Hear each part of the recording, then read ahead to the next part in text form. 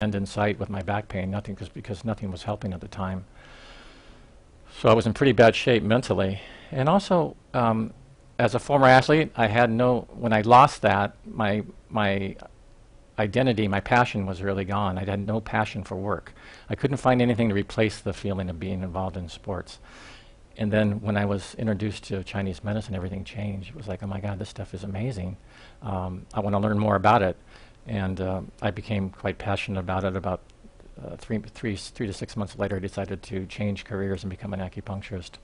So it was a life-changing experience for me, really, I think a life-saving experience. As far as educationally, I went to the primary educational system in the United States is TCM. Most schools teach TCM, and TCM is more of a Zhang Fu oriented system. It's more looking at internal disharmonies, and which was good. It was good for more internal stuff, but with pain, I didn't find it to be as a little bit hard to utilize, and we'll talk a little bit about that. During the clinic, I was exposed to some different things. I was exposed to a man that did a lot of master tongue points, so a lot of distal points. So that was something really new for me. And I saw hundreds of people that he treated, and it was interesting. And it did help people, but it didn't get the dramatic results that I knew were possible with acupuncture. So I was always tied into this more local point orientation that Dr. Chen did. Although he did distal points as well, it seemed like most of the effects are really from treating more locally. I went to another acupuncturist that was really interesting, a man named Robert Zeiger, who did auricular therapy, and he really specialized in it. And he actually looked in my ear and he said to me, he says, "When did you have your knee surgery on your left knee?"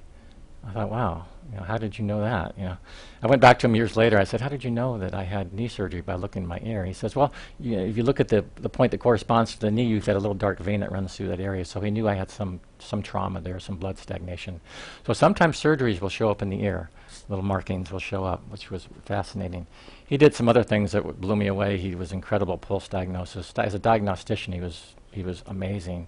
And if you ever had any doubts about whether there's any truth to pulse diagnosis, you should go see this guy, Dr. Zeiger, because he would blow your mind. You don't have to tell him what's wrong with you. He'll tell you.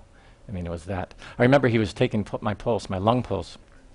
I didn't know it at the time, but he says to me, I'm thinking this to myself, I'm feeling a lot of tension in my chest.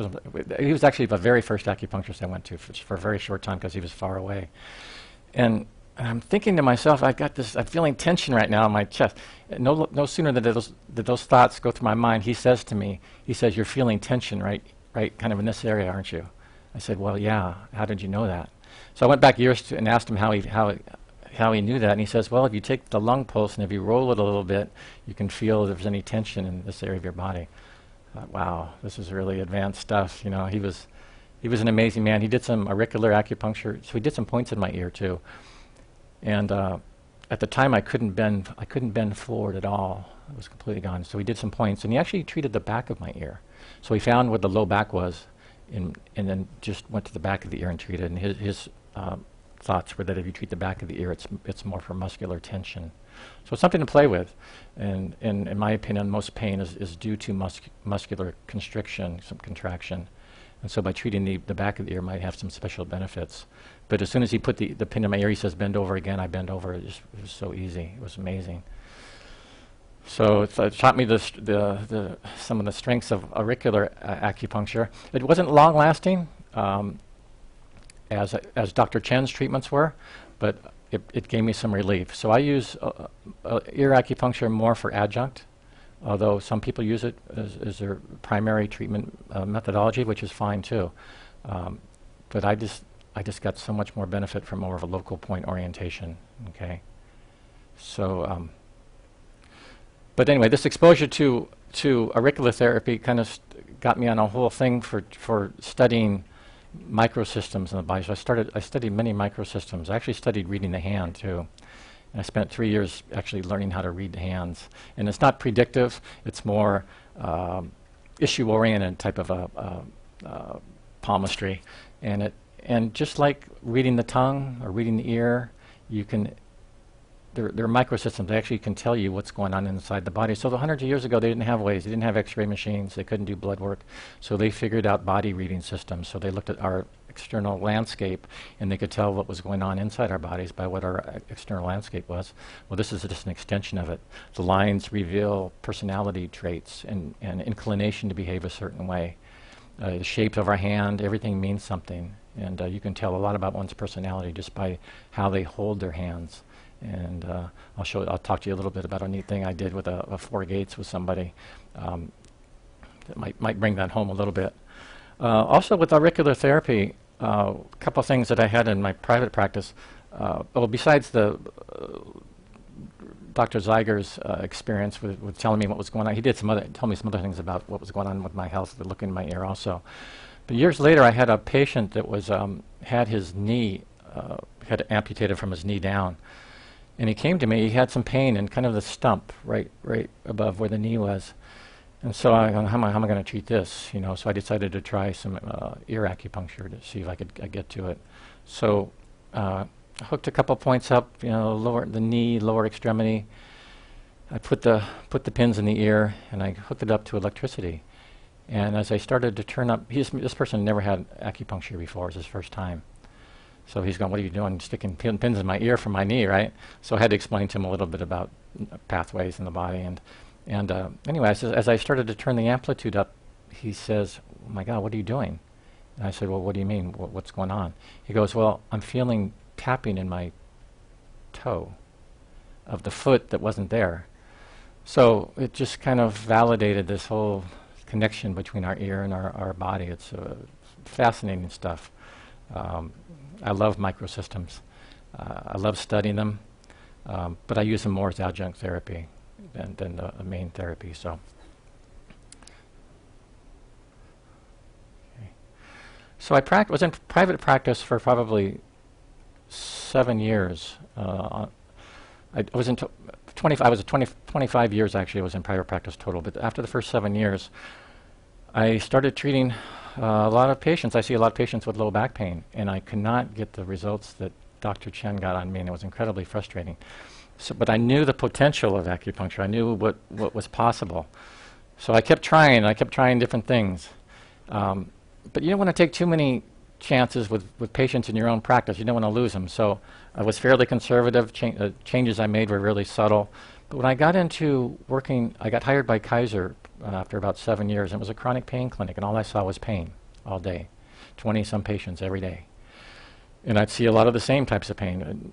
I don't know about you, but the number one thing I see, and most practitioners see in practice, is low back pain, right? And second most common thing we see usually is upper trapezius pain. Those are the two most common things I saw in private practice, and then what we see at Kaiser.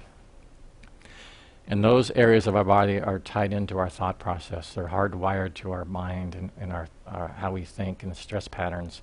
And for some reason, those muscle groups are tied into our thoughts. They're really hardwired to our brain. So that's where we tend to see people that have problems, mostly low back and upper trap area pain. But what I saw, I began to see after treating hundreds of people, was that I would see pain would occur in very specific sites involving very specific muscles. And I saw it over and over again. I saw when I see low back pain, I'd see pain along the erector muscles. Sometimes it would be a little bit more lateral, but almost always it would be more centralized. Okay, and I'll talk about the erector muscles and which ones I think where our pain really tends to be emanate from. So I saw this commonality. And it actually became predictable. If somebody told me they had shoulder blade pain, I almost knew exactly which muscle was involved, and I would palpate that area, and I'd find a muscle that was either banded or was knotted, was flawed in some way. Somehow the architecture was changed. Instead of the muscle fibers lining up and being very smoothly gliding, there was something different about the architecture. Okay, and I'm going to show you exactly how to find these sites. Okay, when we do a little bit of demo, so you'll know exactly what to look for. Yeah, or they told me they had upper shoulder pain, upper trapezius area pain. 9 times out of 10, it was levator scapula pain. And it's just learning how to find that muscle and then needling it correctly. Okay. Okay. So, where is pain coming from? And so it depends who you talk to. If you talk to a chiropractor, they're going to talk about subluxation theory, alignment of the spine. If you go to an MD, they're going to look at X-rays. They're going to say you've got degenerative discs, bulging discs, stenosis, arthritis, whatever. That's where they're going to point you down that road. Which is interesting because if you looked at my X-rays, my X-rays looked like an old man. I've got incredibly degenerative disc disease, actually fairly severe, and I've got bulging discs, but I have no pain anymore. So imaging can be really misleading. I've seen people with incredibly terrible X-rays that have no pain at all. So you just don't know about that. I don't put a lot of stock so much in X-rays as I used to. And there's actually been studies about that, and I'll talk to you about it all. Kaiser's done some studies on that that have kind of cast doubt on the efficacy of using imaging for pain. So I started developing more of a myofascial orientation because that's actually how I recovered. One of the few things that really helped me is compression type massage, and one chiropractor actually showed me this type of work. He didn't do so much adjusting as he did more. He had a little tool. He'd do compression on the muscles, on the erector muscles, paraspinal muscles, and that actually gave me some relief for a while. And so I found some tools that I could do at home, use on home. There's something called a knobble I used for many years. Now I use another tool I'll show you later, because whenever you have a problem, especially back pain, you need to go through a rehabilitation stage. You need to strengthen those muscles too, or you need to get those muscles to relax. So there's a couple tools that I use, and I'll show you later how to use these tools to apply pressure, compression along the muscles and get those muscles to relax. Because usually you'll find these muscles are hypertonic, especially in people with pain. They're almost always very tense. So treatment should be geared towards relaxing those tense muscles. Okay, and that's what acupuncture does better than any other thing. You can do massage forever. You can do compression massage, shiatsu massage, deep tissue massage. But when you get into the belly of the muscle with a needle, it's a whole different ballgame. Okay, because you're much deeper, and especially when you use the electricity, it's going to vibrate the needle, and that vibration, it's going to do a couple things, but one of the things it's going to do, it's going to relax the muscle, it's unfold the muscle. So when I use electro-acupuncture, I always use it on muscle. Right? Some people don't. Some people use it more just for joint stuff. One of my heroes, I think is a great acupuncturist, David Legg, who just did a seminar, he wrote Close to the Bone. He uses it more for joint issues, which is great, but he doesn't use it for muscle stuff. But I think that's where most of our pain is coming from, soft tissue, muscles. Okay, so to not use it for muscle stuff. We're not using it optimally. We can use Hawato points, we can use joint or into the joint needling, but we need to treat the muscle too, surrounding muscle. Okay. One of the people that had a lot of influence on me early in my career was an acupuncturist named Mark Seam from back east. He opened my eyes to other types of forms of acupuncture. I was totally indoctrinated in the TCM model, which is the only model I knew. But Mark Seam showed me there's a whole different model, different approaches to treating, especially musculoskeletal pain. And he saw all pain as more superficial constrictions, muscle constrictions of the body. And that to find those, you have to palpate the body. And that palpation has become a lost art, especially in TCM. We don't palpate the body as much. Japanese style, there's a lot of palpation involved. So sometimes if you want to blend things, you want to borrow from the way other people utilize acupuncture. Just don't be stuck in one model. When I started, this really opened my eyes for treating different ways and looking more. Again, it kind of went right with the direction I was kind of leading more towards muscular issues, muscular tension as causing people's pain. Because even though I had incredible, terrible looking X-rays, I still got better even with just compression massage that made it feel better. So something about what they did to the muscles, I hope I didn't unplug myself, something about what he did to the muscles made a huge difference, even just by compression. So different styles of massage. Some styles I think work better than others. I prefer compression techniques, more holding pressure, sustained pressure on a muscle. You can glide over a muscle forever, but it'll never kind of release those, what we'll talk about trigger points in a minute. But if you actually apply sustained pressure, you'll get much better relief. So if you like doing many people don't like doing body work. I like doing a little bit of it. When I was younger in my practice, I did tons of it because I couldn't get results with acupuncture as much as I wanted. So I was making up with a lot of body work, and I was wearing myself out. But as I started getting better and getting more improved results, I started steering away from some of the body work. But I still use it for certain conditions, and I'll show you which ones that I think are really necessary to cure. You need to do some manual therapy sometimes. Okay, so we're looking at way level. We're looking at the very superficial level. We're not looking at a Zong Fu orientation for causing the pain. We're looking at the musculoskeletal system.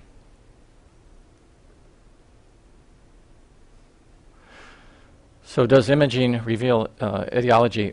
Kaiser did some interesting research. Actually, I went to a regional lecture for acupuncturists at Kaiser, and a surgeon did the presentation, and he talked about the research they found that all of the X-rays they did, all of the imaging they did, in a huge percentage of the cases, those were not pain generators. They'd see stenosis, bulging disc, arthritis, you name it, but they found that those actually weren't causing people's pain for a large percentage of people. So there has been kind of a shift more towards muscular etiology. That's the soft tissue. There's something in the soft tissue that's causing the pain, which was perfect when I heard that. I was like, oh my God, this is the direction I've been going for quite a while. So it kind of validated everything. At least I feel like I'm on the right course here. So these structural issues that show up in X-rays are in many cases and many times just incidental. They're there, they're underlying everything, but they're not actually pain generators. They're not actually causing a person's pain. And I found this to be true so much because I see it every day. And everybody that comes to me has some structural issue that shows up on their X-ray. Everyone. They've got bulging discs, arthritis, you name it. They've got everything.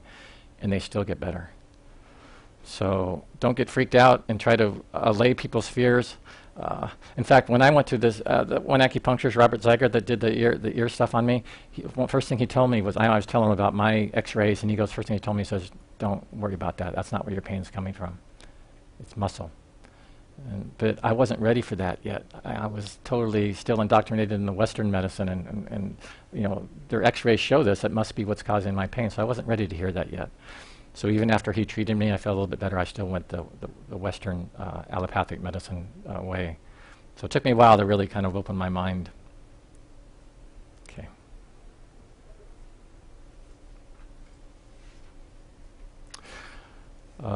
Yeah, this is a little kind of interesting information here.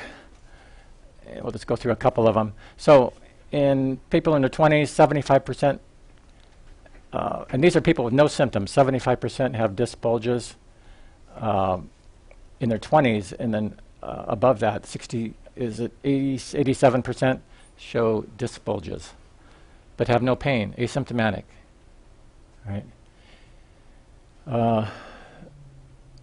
People in their 30s, it looks like this, or 50s, it looks like it's 80% have disc degeneration, 36% disc protrusion, but asymptomatic. Meniscal abnormality, same thing. People are showing all of these structural issues on X-rays, but yet they have no pain. Kaiser had really the same experience with what they found.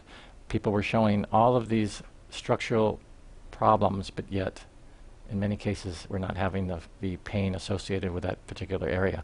I've seen people with carpal tunnel a positive carpal tunnel test, but they're not having on one side, but they're not even having problems on that side. They're having problems on the other side. I actually got tested. We had a health fair for acupuncturists, for practitioners at Kaiser, and I saw somebody was doing nerve conduction tests on people, checking for carpal tunnel. And I said, oh, let me, here, I don't have any symptoms, but let me try. I tested positive for severe carpal tunnel. I thought, wow, I don't have any symptoms. He goes, well, you're testing positive severely. I said, wow, okay. So I started working on myself more lately, but I'm still, there's no symptoms. So you can kind of allay people's fears sometimes that come in with X-rays that show these terrible things. And because it's not, many cases, it's not actually the cause of people's problem. It's not the cause of their pain. Very interesting.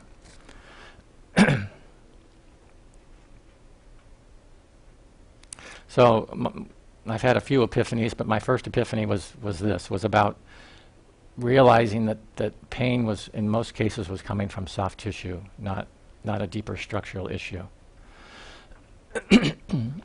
Mark Seam calls our soft tissue the fabric of life. And it's our soft tissue that really reacts to stress, life stressors. It's not the bones. Okay. It's our soft tissue, it's our muscles. And they tend to constrict. And it's an insidious process. Usually it happens over years. And sometimes people have an event that sets it off. But it wasn't just that event, it was actually usually building for years before that. Okay. So my whole target, what I'm really trying to do, my goal in treating people is to restore proper architecture of the muscles. Find out where the flaw is in the muscle and get that muscle to reshape and relax. And sometimes you got to do a little bit of manual therapy to help smooth the muscle out. Not too much, just a little bit. But acupuncture is the most powerful thing for actually getting constrictions out of muscle, so it's the best starting point for sure. Mark Seam says that we have to restore informed touch into our therapy. And I totally agree. I think touching patients, palpating patients, is not only it's used for two things, diagnostics, and it's used for treatment. Okay. So you need to palpate to find where the problem is. Sometimes you have to palpate to actually help correct the problem. So sometimes you need to use it for both. Okay. But we need to restore the art of palpation, I think, in treating, especially for musculoskeletal pain. Not for internal stuff, but for musculoskeletal pain for sure. So if you look at most classes you can take, like the seminars you can take for today, most are really targeted towards distal therapies, right? Master tongue, balance method, many microsystems, ear acupuncture, Korean hand therapy. There's tons of them, right? But they're all geared towards distal. Everyone's starting to give up on this local point orientation. It's become almost a dying art, local therapy. But for chronic pain, someone's been in long-standing pain, you have to go local. You have all this tension that's in one spot in a muscle, and usually there's a lot of guarding that takes place around that tension, and it's very difficult to get there. I'm not saying you can't help, because you can help reduce it, but you need to change that structure, and the only way to really change it is to get a needle deep into the muscle of it. That'll speed up your results more than anything else. Yeah. What do you think about cupping? Yeah, so she asked about cupping. What do I don't do a lot of cupping, although we're starting to use it a little bit more at Kaiser, because people seem to respond really positively to it. You know, cupping is now called decompression. Have you heard that? Yeah. Yeah, so physical therapy is poaching our medicine, basically, right? They've created, first dry needling, right? We don't have to worry about that in California, but it's a huge problem in other states. It's really unfortunate. So they call acupuncture now dry needling. They're just looking for trigger points. They're looking for the twitch. And then they started cupping on one of my colleagues. I work with physical therapy and occupation. I work in an occupational medicine clinic also. So I see acute pain also, as well as chronic pain. It's really, because they're a little bit different. And the guy told me, hey, I took a class this weekend, a decompression class. I said, well, what's decompression? So he pulls out these cups. I said, that's cupping. I said, we've been doing this for hundreds of years. He goes, yeah. He had a big book, was taught by a physical therapist, and they were cupping over the spine. They were doing all sorts of stuff. But yeah, it's so, imitation's the greatest form of therapy. How's that go? We should be, maybe we should be honored that they feel that our therapies are strong enough that they're copying them. We can feel threatened also. Certainly if dry needling was legal in California, I'd probably be a little more threatened about it. Disappointed with that. Fortunately, we don't have to deal with that in California. but cupping is actually, we've gotten great feedback from patients using cupping, especially at Kaiser now. I never did a lot at my private practice because I just got to where I was so focused on getting better at acupuncture, and I wanted to get better at getting results with that, and especially electro-acupuncture. I just kept pounding away at that until I got to where I felt like I didn't need to do anything else, you know. One thing about cupping, you know, we learned is make sure you tell the patients before the treatment what's possibly going to happen. You're going to get these big marks, bruises, right? We had a chiropractor that worked at Kaiser, and he did another poached one of our treatments. He did something called Graston technique. So we had when I had private practice, I had this guy that I shared space with, a chiropractor, and he goes, "Hey, I learned this great therapy this weekend." And he had brought out these nice shiny silver tools, and he goes and he showed me how to do it, and he scraped my arm. I goes, "Gwasha." He said, I spent $1,200 on tools. I said, I have $5 tool, a little buffalo horn. I said, wow. And but that chiropractor was trying to do it started to do it at Kaiser, and he did some grasping up someone's upper shoulder, and it looked purple, and the person freaked out and told that the MD's there, and he was gone that fast. So you want to make sure you prepare patients for what can happen, whether it's cupping or we actually have people fill out a form now at Kaiser, just tells them what the possibilities are, that it could show this discoloration, and they're pretty funny.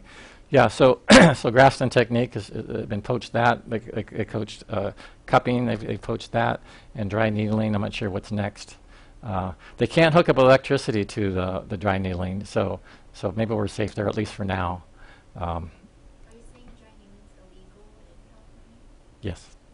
Yeah. I know people who do it. Really? Yeah. If they're acupuncturists, it's okay, but if it's... Chiropractors and physical therapists. Wow. Really? Yeah. They're not legal in California, as far as I know, unless anybody has. I'm pretty sure it's not. Yeah. A lot of people practice outside the rules. Yeah, that's unfortunate. Yeah. Okay.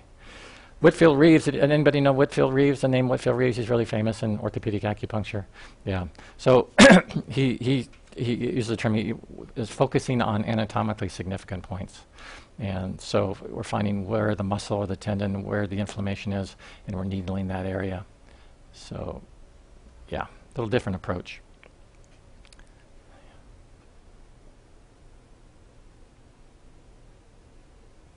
Okay, again, TCM education focused, huge focus on herbal medicine, right? And Zong Fu orientation for pain. So I just found it so difficult to make sense of that for treating pain. Let me just show you maybe the next slide. These are I'll show you later. Dave Legg has a real simple illustration I thought was interesting. Anybody familiar with Dave Legg and Close to the Bone stuff? He's just a great acupuncturist, and a humble guy, open to new things. I love the guy, and he has a little drawing that he makes up about how he treats. And so this is the main meridian.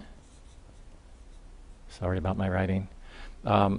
And the Zong Fu is deep in the body here, right? And is connected by the meridians directly. But the musculoskeletal system is up here.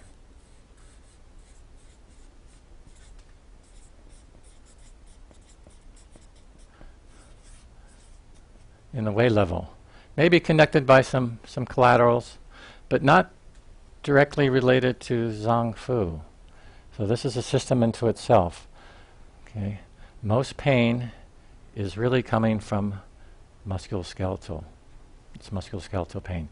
Very seldom have I seen somebody, honestly, with organ-related pain. Unless somebody has gallstones or something significant like that, then I could see the connection. But for most painful conditions, you need I think if you look at the musculoskeletal system, that's where the rubber hits the road. That's what we're going to do. That's the approach we're taking today anyway. Okay, and you can try it. And with anything, any type of new system you learn, you have to take a little bit of a leap of faith to start, you know, and just try it and see how it resonates with you. This therapy is not for everybody. You know, a lot of people just prefer distal points. Totally accept that. It's a great system unto itself. But I'm going to show you more of a local local point orientation that I think gets the most dramatic results quickly.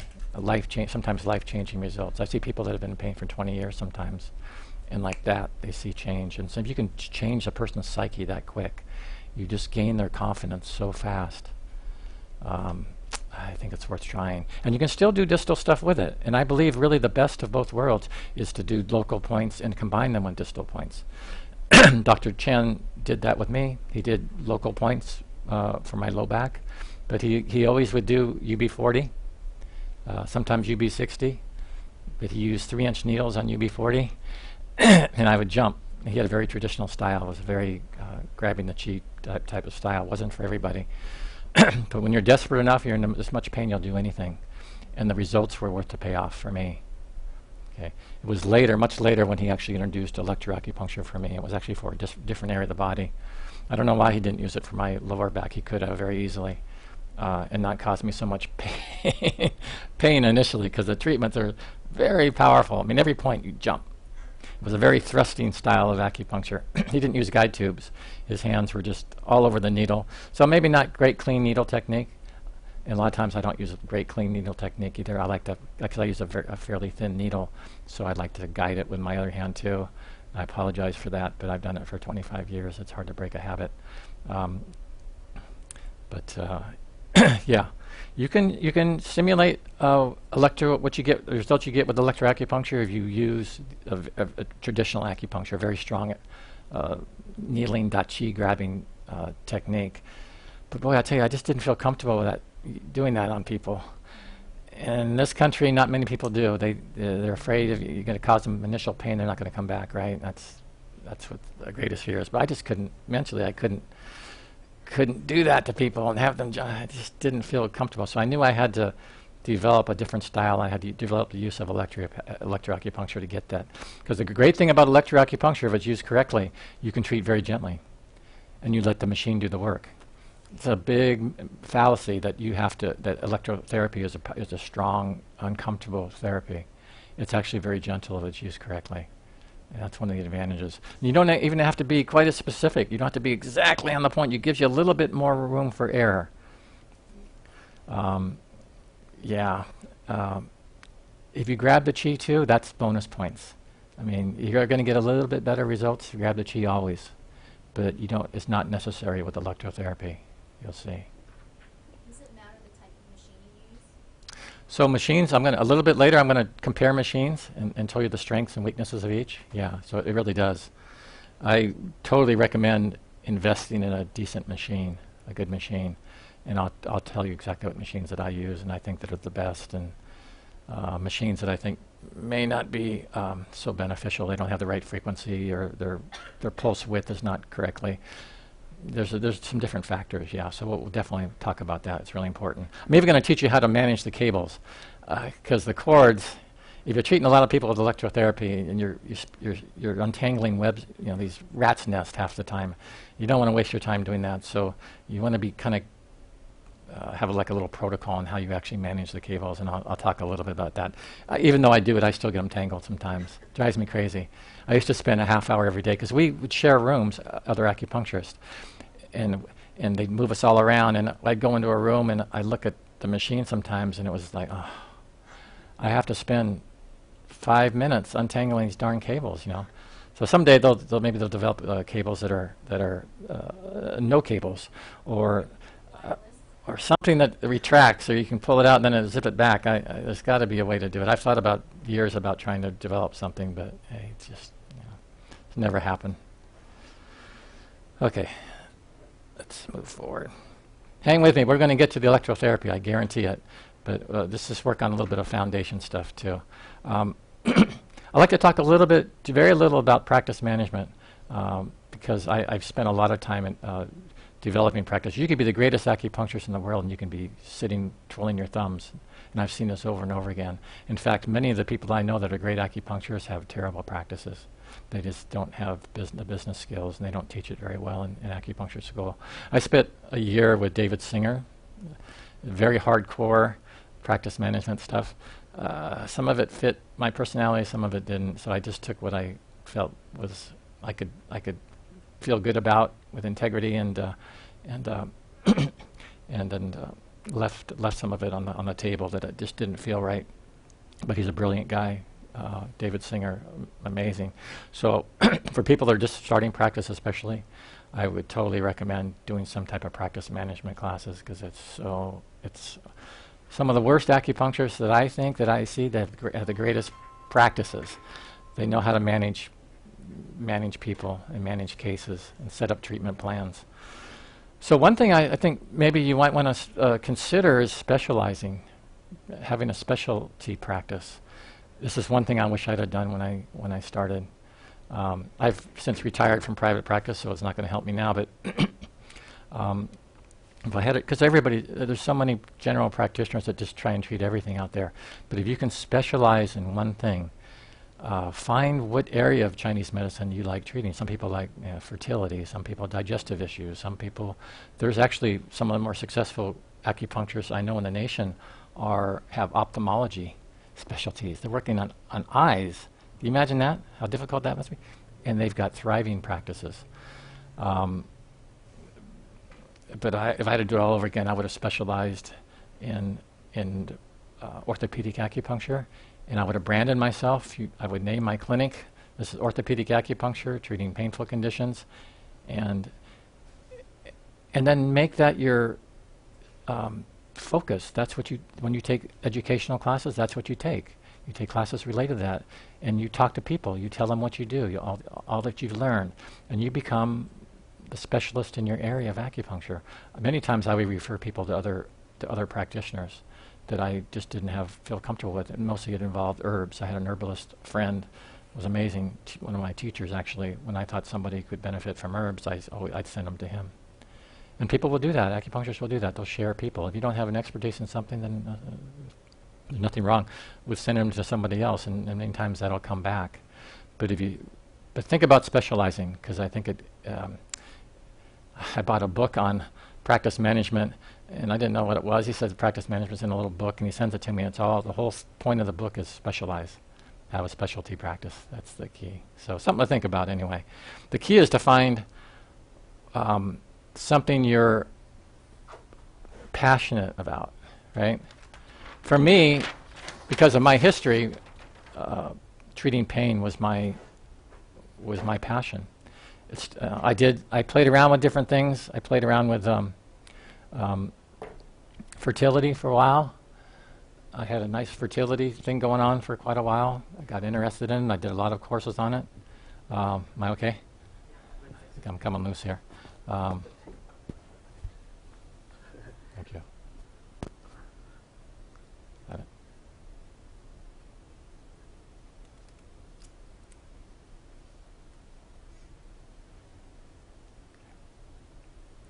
This is new for me. Okay. I even tried, I had a friend that was she had all sorts of beauty products. She sold facial stuff. And she talked me into doing facial rejuvenation. And I took a weekend seminar in Los Angeles on facial. And I really struggled with it, but God, she said, we can make so much money at this. And you know, when you get kids in college, money becomes a little more important. So I thought, okay, I'll try it. So I did this facial rejuvenation class, cosmetic stuff, and I gave it a year. I gave it a good year. I said, I'll give it a good chance to see how it works, how it helps. And she was incredibly marketing. She was like incredible. In the town that I practiced, at Willow Glen, everybody knew who we were, and I was on Channel 11 News talking about it, and. Channel 11's kind of big news up in Northern California. I don't know about here. But honestly, God, I just couldn't get results that I was happy with, and I can't do that. If I don't really feel something is really benefiting, I'm sure people would see some minor stuff, but it was a terrible feeling going back and practicing something that you just don't really think might not be working. Yeah, you just lose your integrity almost, you know. So I told her after a year, I said, you know, Amy, I can't do it anymore. I said, I appreciate it. You know, we put a lot of work into it. She had her whole beauty line. I said, let's find another acupuncturist for you that specializes in that. It's just not for me. Best thing I ever did, honestly. And I got back to treating what I enjoy, you know, mostly pain stuff. So try to find something you really tie into, have passion for. So I had a friend of mine that talks about 3 elements for a successful practice, and I promise not to go on with this very much longer. The practice management, but number 1 is passion, or you can call it your mission, or call it your life purpose. But it's got to be something that kind of gets you out of bed in the morning and makes you feel fulfilled, right? You have to feel fulfilled by what you do. So number 1 is find an area of acupuncture, and maybe it's the whole thing, you know. And some people it is. My mind, I can't take it all in. I had to specialize and just do something and concentrate on one thing that I thought I could get good at, and that I really enjoyed. And so every class I took became orthopedic stuff or electro-acupuncture stuff. I've taken every class. So mission, passion, your life purpose, whatever you want to call it. Number 2, you got to make money. You got to make money on it. You deserve to be rewarded for your. And this is where people have the biggest problem, is in money. Right? They're always worried about if people can pay for their services, so we reduce what we charge for people. So there's a psychology to that. If the cheaper you are, the worst acupuncturist people think you are. You know, people that are charging $150, they're getting people in the droves because everybody thinks, God, they must be doing something special. They're going to charge that much money, and that doesn't mean you need to gouge people either. But charge a fair fee for what you do, and you can feel good about yourself. You're not gouging anybody. Yeah, and then the third thing is become great. Become great at what you do. And if you put all your energy into something, all your studies into something, you can do it, and you will do it, and you'll become the go-to person in your community. And out of this, you find your niche. You get your niche. And I think there's really some value in that, finding something that differentiates you from other practitioners in your area, makes you special. But the key is you got to find something that's here, your passion, your life purpose. That's the key. For me, obviously, it was orthopedic acupuncture and the use of electrotherapy. I became my wife would say I'm obsessed. I haven't read a book that's non-related to medicine in 25 years. That's what I enjoy to do. I go on vacation, I'll take a book on something medically related. Okay. One other thing I did that was really helpful for me, amazingly effective, I had no idea, was I found an online group for people with in orthopedic acupuncture. I joined a group called Discussions on Acupuncture Orthopedics with a man named, moderator is Jamie Chavez, Chaves, Jamie Chavez, Jaime. And he's just a brilliant acupuncturist with orthopedics. He knows every orthopedic test, how to really target which muscle or tendons involved in pain. But you get all these other people that you can share ideas from. I've learned so much. I've been only involved in this thing probably a year, and I just can't believe all the information I've got. I thought I had it down. Don't ever think you know it all, because I'm telling you, we don't. And it's easy to get full of yourself sometimes. You think what you're doing is the perfect way to do it. But you got to keep an open mind and learn new things from people. I used to treat shoulder problems, shoulder joint problems. I used to like to treat a point in the front, maybe John Chan, one of these points, and then a point in the back, posterior. And I always like, if I can in a joint, I try to come through the joint from different angles, the front or the back of it. And I got really good results that way once I started doing that. And then this other guy in the group does this thing that where he not only does 2 needles, he does 2 in front, another one down a little bit lower, and then does small intestine 9, small intestine 10 in the back, and he crosses them, crosses the electricity. So he saturates the joint a little bit better, I think. I wouldn't use that when you first start with people, because there's always a danger with that electro-acupuncture of overstimulating, especially. So when you first do acupuncture on people, keep it simple. Yeah, and keep it real gentle, right? And warn the person that there could be some soreness after the first 1 or 2 treatments. When people get sore, it's usually after the first 1 or 2 treatments. And it's usually because the amplitude's too high or the frequency's too high.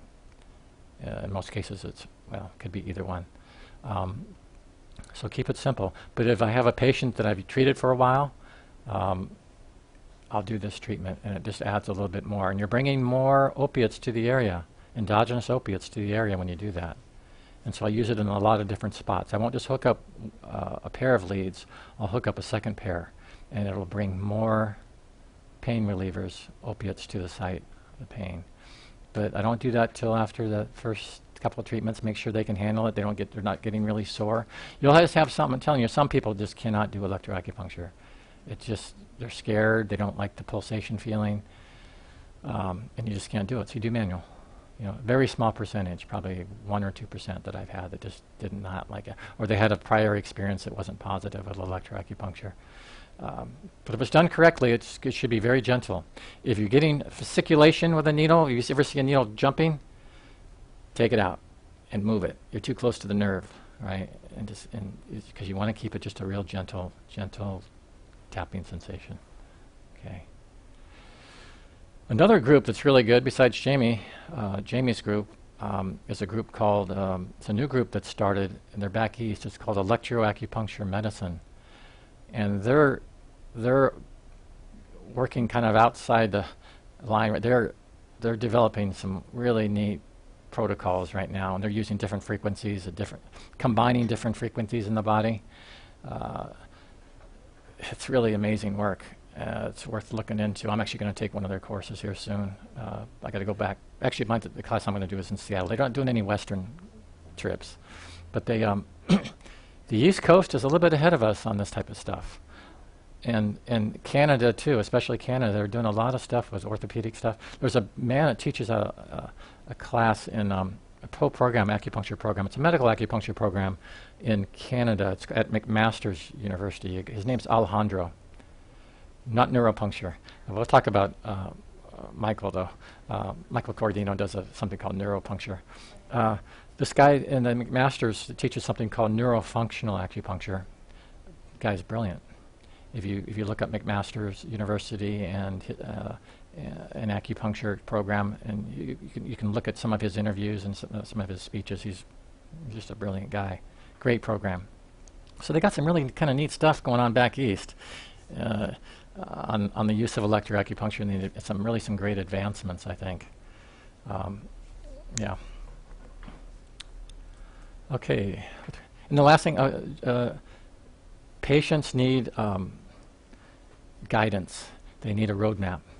So if you're treating a patient and you're just coming back every day, and every time you treat them, you're scheduling a new visit, not probably a great idea. You want to set people up with a treatment plan. Okay, but do it honestly with integrity. And so what I used to do when I first saw a patient, I say, let's do 4 visits, and we can kind of judge your rate of response. If you don't feel any change in 4 visits for most things, it's not going to help. And that's honest, the truth. I mean, unless it's something a little more severe, like a herniated disc, sometimes it takes a little bit longer. You can get incredible results with herniated discs, though, believe it or not. But in most cases, I say 4 visits. So you set those 4 visits up right away.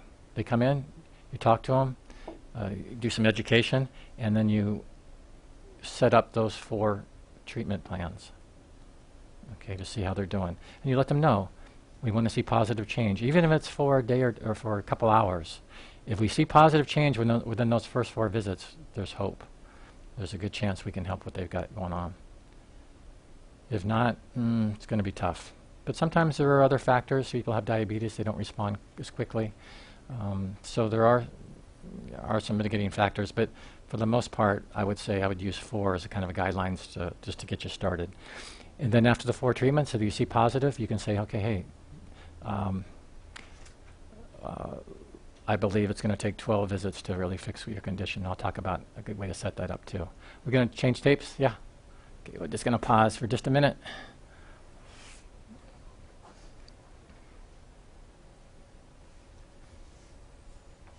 I promise we'll get to the electro stuff. We're close.